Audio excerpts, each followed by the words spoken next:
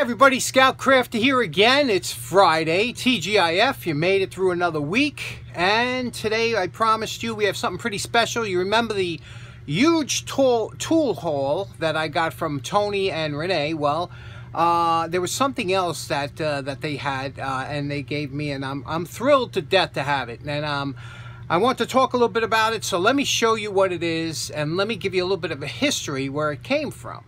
And this is what I'm so excited about. Now, I know you're looking at this figuring, what on earth is this? Well, let me show you. You see this item here? I believe this is what's called a door plate, and it's made of bronze. And this would go onto the door where you would normally open it up with your hands. Now, this, on the other hand, I'm not sure if it's either a door plate or a register.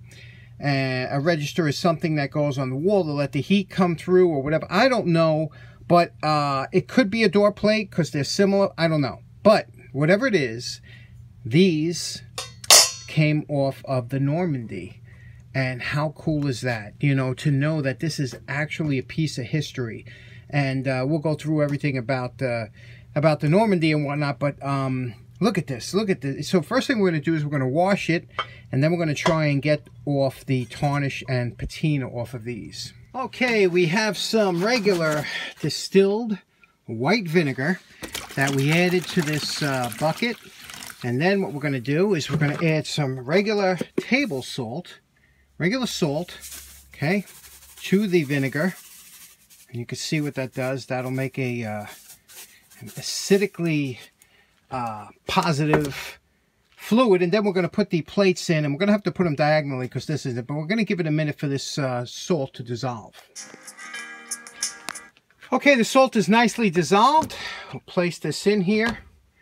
Okay, we're going to try and make sure that these are covered, but as you can see, it's a little bit large. Let me try the smaller plates first here. Put the smaller plates in. They seem to fit better, and we're going to figure out a way to get this. I might have to add more vinegar. Now, I added the rest of the vinegar, brought it to the level above the pieces here. I added some extra salt so that the solution is good. But now, I'm not sure if this is going to work. This is a traditional method of cleaning brass. I don't know if it'll work on bronze. What I did was I took a small section here over to the wire brush. And you know, that would be real tedious to do all these by wire brush, especially trying to get in the, you know, the grooves and stuff. I was hoping for a better way to do this. So, but we'll see. I don't want to have to, you know, wire brush these because it'll take forever. And I really don't have the patience for that. So let's see what happens. We'll give this some time and see what it does. Now, like I said, these articles came from the steamship Normandie. It was one of the best, if not the best, ocean liner I've ever made. And when you think of ocean liners, a lot of times you think of the Titanic or its sister ship, the Olympic, or you might even think of the Queen Mary. But nothing beats the Normandie. The Normandie was the biggest, the fastest, the largest ship that they built during the golden age of steamships, ocean liners. The interiors were unmatched. They were absolutely beautiful, done in an Art Deco style. And while other steamships were catering towards immigrants and third-class steerage, the Normandie was basically first-class passage. Now, at the time, this ship was state-of-the-art. It took over 6 years to build. And on one of its trips to New York, the United States was at war and decided to commandeer the ship, and they were going to turn it into a troop carrier. And they were going to convert it, so they were salvaging it from New York Harbor. They were taking all the stuff out from the inside of the ship, and while they were welding, the K-Pock life preserver caught on fire. The whole ship went on fire, and within 24 hours of trying to put it out, they filled it with water, it listed, and it flipped over. And that was the end of this glorious ship until it went to scrap. Here we have our overnight soak in vinegar and salt, and the far from impressive. That isn't going to work. We're going to have to go manual. Here we have a 5-minute scrub with Barkeeper's Friend. We're getting a little bit of the color back. However, still not impressive. Let's see what else we can do. And we're calling this project done. I think the real hero of this restoration, of course, Barkeeper's Friend, is really good stuff. And, well, let's take a look at how these came out. You can see this is originally what they probably would have looked like. Maybe even a a better luster because they were new. And, you know, I have a real soft wire brush for that lathe, and I've been using that, so you could see how it came out. And again, I'm not sure what these are. I think they're more of a register than maybe a door. This is probably a door plate that would be on the doors as you push open. However, I don't think this one is because, I don't know, some of the casting, you look over here, it's a little bit on the, you see that? Like, I think this might have been maybe ceiling vent covers. I don't know, because it definitely wasn't, I mean, although it's more ornate, I don't know. I would like to hear your opinion on that. Now, remember what it looked like. Remember, this is what it was before. You see the difference there, right? I mean, it's a huge difference on what they look like before. And again, you know, bronze, brass, copper, that all tarnishes again. But, you know, it gets to the point where I don't know anybody in their right mind who would prefer this look to, you know, with all the gook and gunk and, you know, to what it would look like originally. Now, the vinegar and salt bath, look, I did this one without any vinegar and salt bath. It looks identical. All I used was Barkeeper's Friend to start and the wire brush to finish. So as far as I'm concerned, that was a wasted step, but they swear that that works on brass and things like that. So really interesting pieces here. And now I'll, Renee wanted a couple of these for the house if I could clean them up. And I think these are presentable. She could put these on. Okay, real quick, I want to do this cleanup because this thing's bothering me. It's a beautiful tap handle. But it was very tight, and you know, the problem with tapping fluid is it works fantastic, but when it dries up, it's almost like a glue. So you always got to spray your tools down afterwards, so it doesn't get, because that'll hamper the tap's ability to pass through smoothly. So, you know, this should have been addressed with 50-50. Don't be stingy with the 50-50. Let's clean this up. Let's clean this up, and I'll show you how smooth we can get. Okay, we just did a quick cleanup because I am definitely going to put this in my drawer, so I'm not going to do it over the top. But look at how interesting this is. If you look over here, it says on the top, can you read that right there? It says Wells Brothers, and it says Greenfield, Massachusetts. And then over here on the bottom, it's a Little Giant. You see right there? Where my Little Giant, it says. And this is a number 00 tap handle. And, oh, it's just beautifully made. And everything's so nice and smooth now. And what happens is, what was interesting, I put it in the lathe because this tip was a little bit chowdered up. And I want to fix it. So when I put it in the lathe and I was spinning it, it started gripping and spinning out. So that's actually threaded in there. That's replaceable tip. Just ingenious, beautifully made. It's a left-handed thread so that when you tighten down on your tap, you will not loosen up that point. And you can see this is a small tap, what you would use this tap handle for, something like this. And you can see just how beautiful that is. What a piece of work. That's one of the best $1 I ever spent at a flea market. Just beautiful. Now here's that tap that we cleaned up, and you can see how nice it looks. And, you know, it's really important to get that gunk out of there because with cutting fluid, the longer it sits in there, the harder it gets. And it really will gum up your threads when you try and do so. A clean tap is a sharp tap. Now, to make Tony's box, remember, we don't want the box to outshine the pliers, right? We want the attention to be on the pliers and not the box. So we're throwing it, we're using all scrap wood.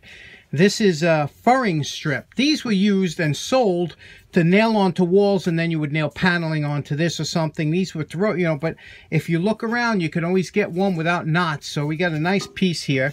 We're going to make it, and here's a piece of scrap ply. And then I have a piece of scrap plexiglass that I just cut a slit in here on the table saw.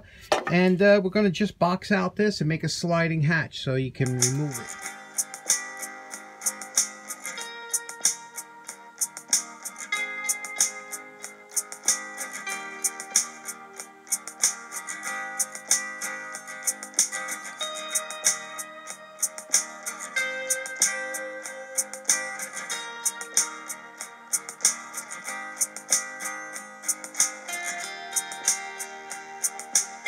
Okay, we are up in the attic again. Always nice when we get up here, right? Let's get that tag engraved for Tony, and let me show you what we're going to do and how we're going to do it. Now, when I was a kid, I saw some guy doing engraving at a jewelry store, and I just thought this was the coolest machine ever. And I swore one day, I said, I'm going to get me one of those one day. And sure enough, here it is. I have two of them. This is called a New Hermes pantograph engraving machine. And it's really interesting. Let me show you a little bit. It's made to engrave all kinds of stuff. You can see you can buy these little tags like this. You can engrave, these are engraving tags, but we're going to use a nice brass one here. And we're going to engrave it. And what we're going to do is we're going to set it up. We're going to place it in here. And I'll show you what we do, how we do that. We're going to place it in here, tighten it down. And then we're going to add the letters of what we want to say. And you can see here we have, you know, these are brass letters. And you buy them in different fonts. You know, these are getting pretty hard to come by now. And they're quite expensive because, you know, they're heavy because of shipping. So I have a couple sets. And so here we're going to put in memory of. Now, you see IN in.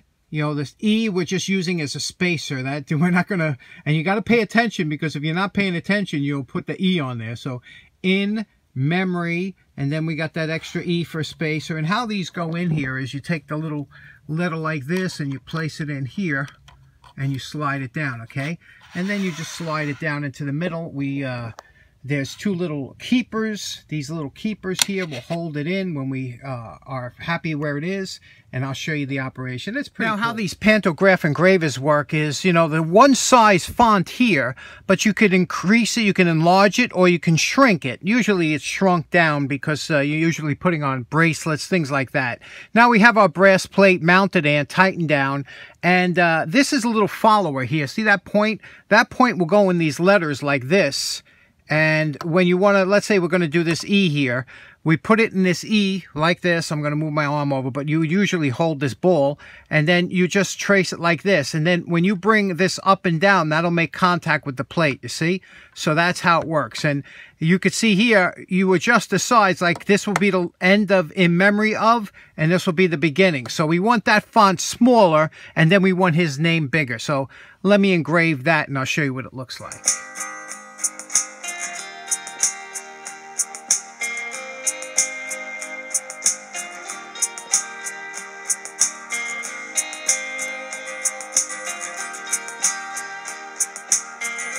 Okay, now we put in his name here. We took out the in memory of. We put his name in here. And then we also increased the font size because we got a memory of there, and we want his name to be a little bit more pronounced. So that's what we're going to do now.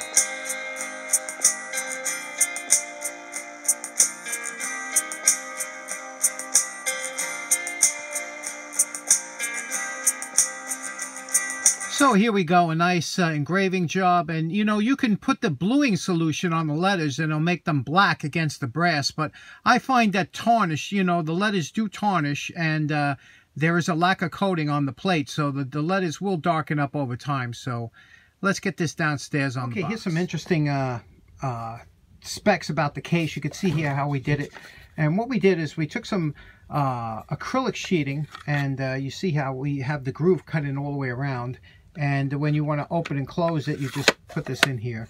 That matches here. Now, to make sure that this acrylic sheeting don't fall out of here, out of that groove, not only did I epoxy it in, but I also pinned it in here with 3 pins going all the way up to just about a ½ centimeter below the top here. So that really won't come out from opening and closing, but pretty interesting, huh? Now the felt is this very thin craft felt you can get in any of the craft stores, and you just cut it to size with a scissors. And we're calling this project done. Tony's case and pliers restored for him. Let's take a look at the case, what we got here. First of all, you could see here, it's in memory of Albert Alloy.